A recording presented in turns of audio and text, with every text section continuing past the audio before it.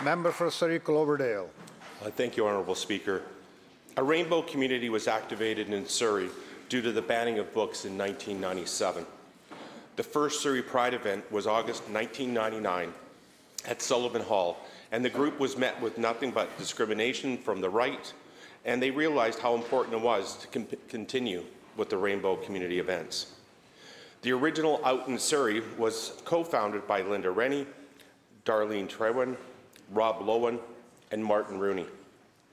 Surrey Pride Society was officially registered as a non-profit society in British Columbia in 2012, and Martin Rooney has been the president for the past 5 years.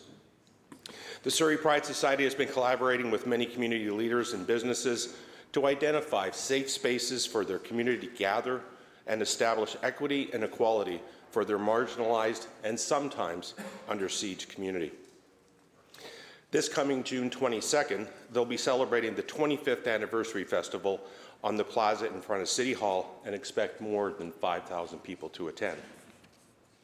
And all of this, Mr. Speaker, leads me to the second annual So You Think You Can Drag contest.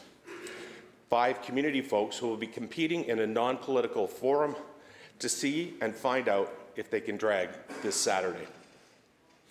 Funds raised for this event go to the Surrey Pride Society to fund their community outreach events and the winners' charity as well. For those that are wondering why this is my topic today, well, you're looking at the hunka burning love, Ember Sparks.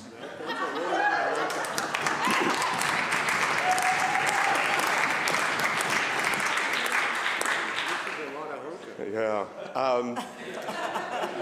I'll be performing in a sold-out ballroom at the Guildford Sheridan to Winona Judd's version of Elvis Presley's Burning Love.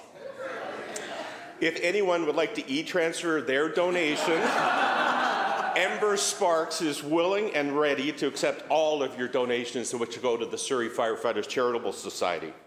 And Honourable Speaker, thank you. Thank you very much.